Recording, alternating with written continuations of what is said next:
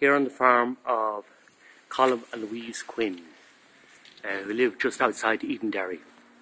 They have a pedigree Charolais herd, and this is a set of twins that were just born recently. You can just see the housing environment here. Louise has an incredible interest in the breeding of stock and the care of them, and this is the proper way to look after freshly calved cows. This cow had a set of twins born.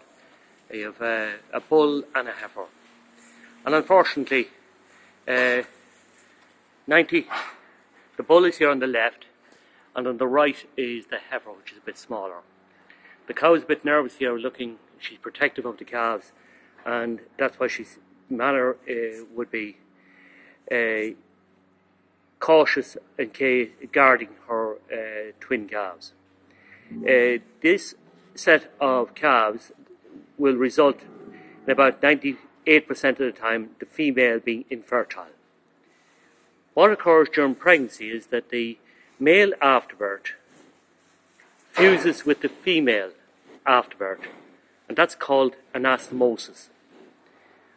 During this event and resulting thereafter, the male starts producing testosterone from about 65 to 70 days of pregnancy, which traverses to the female and results in sterilization of the female or failure of the female genitalia to develop. This results in the Freemartin condition.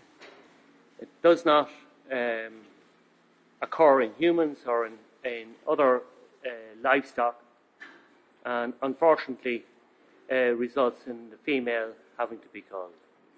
Males and male bulls are from twins have lower fertility.